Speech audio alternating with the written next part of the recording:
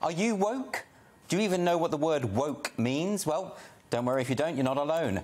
A recent YouGov poll found that 23% of us say that we are not woke, while 12% say that we are. 59% of respondents don't understand what the term means at all, and half of this group have never even heard it being used. Of those who claim to understand the definition of woke, only a third describe themselves as such, with more than half rejecting the label. But hang on a minute. Doesn't the dictionary say that all woke means is to be alert to injustice, especially racism? I mean, if that's the case, then surely we're all woke, myself included. If only it were that simple. If that's all the word meant, then YouGov surely would have found that 99% of people call themselves woke. But in truth, the term has been through so many different stages of evolution, it's become a lot more complicated. And whether we like it or not, the word now has ideological connotations that simply cannot be wished away. So if you've ever wondered why debates around the term woke cause so much anger and confusion, this is why. When everyone is using different definitions, there can be no sensible argument at all. Just continual mutual misunderstandings which are apt to spiral out of control. So with that in mind, let's delve a little deeper. What does woke mean? Let's go back to its origins. Its relationship to civil rights goes back to the early 20th century, when the phrase emerged in African-American vernacular. It was a metaphor, the idea of waking up to the reality of one's own subjugation. The Jamaican political activist Marcus Garvey, who died in 1940, adopted this metaphor in his famous rallying cry, "Wake up Ethiopia, wake up Africa." Some even date the origins of this usage back to the Wide Awakes, an anti-slavery paramilitary movement formed by supporters of Abraham Lincoln's Republican Party in 1860. So how did we go from the metaphor of waking up to being woke?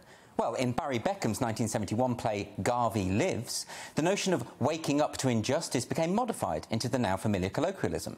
As one character puts it, "I've been sleeping all my life, and now that Mr. Garvey done woke me up, I'm going to stay woke." The term enjoyed a resurgence in 2008 due to Erykah Badu's song Master Teacher, Stay Woke, and was taken up by the Black Lives Matter movement in 2013. Writers in the media started using the word with glee. It soon became mainstream, and we were inundated with articles such as "Keeping Your Classroom Woke," "Becoming Woke in the Wake of Me Too," and "The Woke Black Person's Guide to Talking About Oppression with Family." In 2016, Twitter CEO Jack Dorsey appeared on stage in a Stay Woke t-shirt. And in 2018, the head of the Comedy Awards at the Edinburgh Fringe, Nika Burns, launched the festival with a speech in which she declared she was, quote, "looking forward to comedy's future in the woke world." So with all these public figures and journalists being woke and proud of it, it's very strange that recently some of these same types of people have tried to claim that the word is just a slur concocted by right-wing reactionaries. Here's Afua Hirsch in The Guardian, for instance. Today, the person using the word is likely to be a right-wing culture warrior, angry at a phenomenon that lives mainly in their imagination. Well, someone ought to tell her colleagues at The Guardian, because they absolutely love the word. We've seen headlines such as, "Can a woke makeover win Barbie and Monopoly new fans?" And "My search for Mr. Woke, a dating diary." And "Why are some Americans woke online, but not in real life?" Maybe the writers at The Guardian are simply a bunch of right-wing culture warriors. Who'd have thought it? So let's recap. The word woke was originally associated with the concept of waking up to injustice and went mainstream sometime in the mid-2010s. At the time, it was used as a form of self-identification by those who have a particular obsession with identity politics and subscribe to the ideology we might call critical social justice or leftist identitarianism.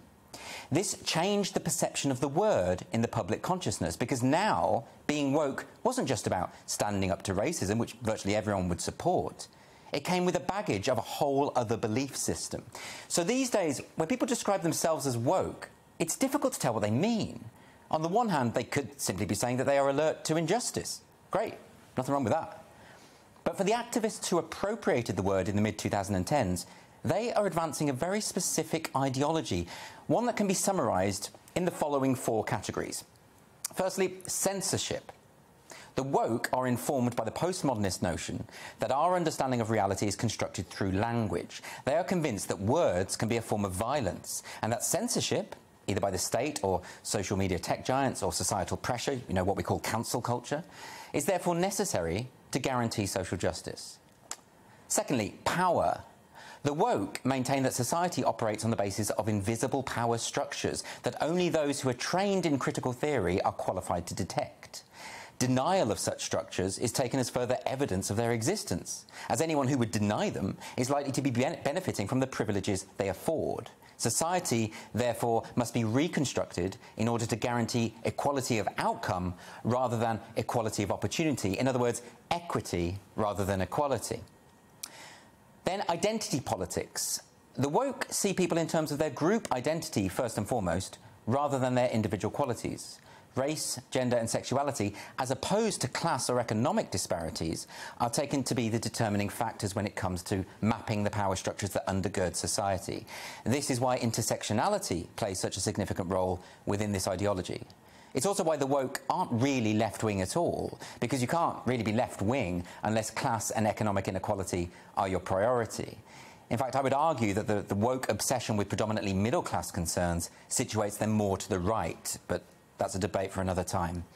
And finally, lived experience. Now, one of the key factors of Enlightenment thinking is the prioritisation of evidence-based epistemology rather than that which is grounded in faith, superstition or intuition. The woke movement, what we might call the counter-Enlightenment, rejects objective truth in favour of a lived experience, what we used to call anecdotal evidence, which presupposes that there are multiple ways of knowing. You'll have heard this idea when people talk about my truth. You'll remember after Meghan Markle's interview with Oprah Winfrey, she was caught out for making statements that were demonstrably false. And Piers Morgan pointed this out on Good Morning Britain, and his colleague Alex Beresford replied, "But that's her lived experience." As though facts don't really matter and perception is everything. All of which accounts for the tendency among the woke to disregard data if they do not corroborate their existing views, and to interpret all forms of inequality of outcome as evidence of systemic oppression. Society, when seen through the woke lens, is interpreted on the basis of group identity. They believe that equity can be achieved through the curtailing of individual freedoms, including freedom of speech. It's based on the belief that Western civilization is wholly underpinned by these systems of oppression, which is why it must be torn down and reconstructed from scratch. That's why every day now we see stories in the news about activists calling for censorship, school and university curricula being decolonised, statues being toppled, streets renamed, and people being punished, sacked or publicly shamed for failing to toe the ideological line. Taken together, these four ideas of censorship, power, identity politics and lived experience pretty much sums up what it means to be woke. These are the connotations that we can no longer escape. If we could just pretend that these ideologues hadn't hijacked the term, if we could just go back to when the word simply meant being alert to injustice, then we'd all be woke. But try as we might, we can't undo what's been done. So for all the wrangling over definitions, it might be simpler to think of woke as a synonym for anti-liberal. It's complicated, but we do need some kind of shorthand to encapsulate this regressive, divisive, illiberal and authoritarian movement which has become such a powerful and destructive force in our culture. Woke isn't a perfect word, but it's the best we've got for now.